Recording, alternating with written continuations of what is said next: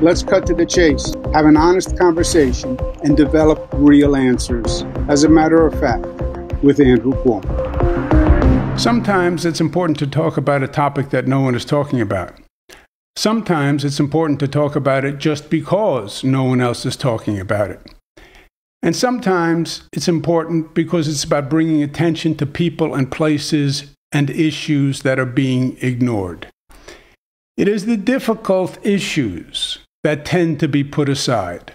The politically contentious issues get deferred.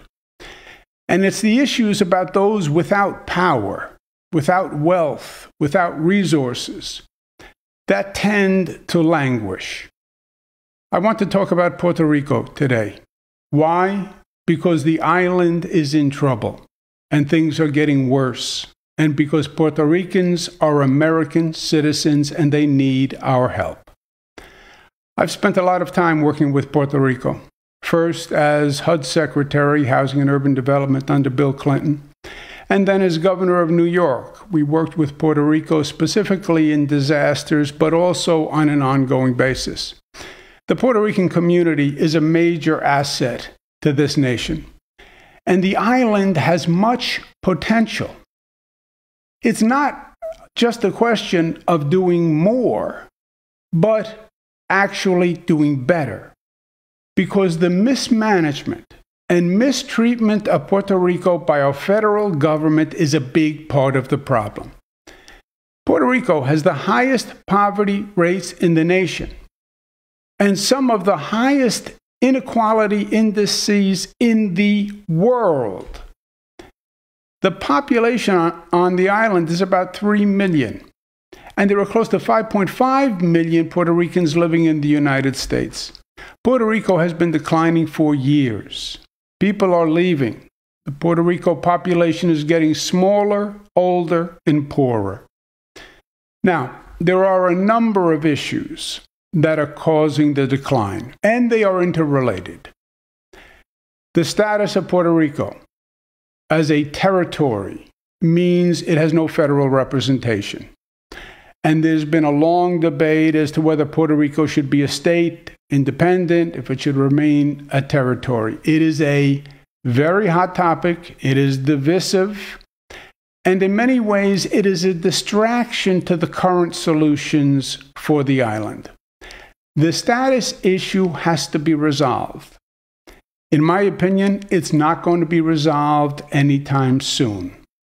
And we can't wait to resolve the status issue to start to attend to the problems Puerto Rico is dealing with today. Next, the local governments of Puerto Rico have had a history of corruption issues. That is a fact. And there is no doubt that when this federal government provides assistance to Puerto Rico, financial supervision is necessary. Next, Puerto Rico, from an economic point of view, is effectively bankrupt. It suffered from the 2000 recession and then again in the 2013 economic slowdown. 2018-2019 was the only year of economic growth in the past decade. Puerto Rico has approximately $70 billion in debt, which is a staggering amount for their GDP. Their infrastructure is in terrible shape. The power grid is unreliable, and that is a nice comment. And it's the most expensive power in the United States of America. The water system is also unreliable. And if that wasn't enough, on top of all of that, Mother Nature has not been kind to Puerto Rico, which has suffered from major storms over the past 5 years. The worst being Hurricane Maria in 2017, which truly devastated the island. Puerto Rico still hasn't recovered from the damage of Maria. So as they say, it's complicated. But the important issues are always complicated. I never dealt with a truly important issue that wasn't complicated. And when government says, well, it's complicated and therefore we're not going to deal with it, that's exactly wrong. It is the difficult ones that are complicated, and it is the difficult issues that government should be addressing. And yes, they are always complicated. Passing marriage equality was complicated. Passing a $15 minimum wage, which was the highest in the nation, was complicated. Building an airport, building a bridge, building a subway. These are all complicated things. But that is why we have government, to do the hard things. And in this case, our federal government is actually making it more complicated.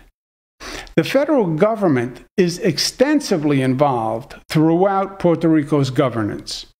In fact, the federal government has adopted what I call the octopus approach. They have tentacles in virtually every aspect of Puerto Rico's governance.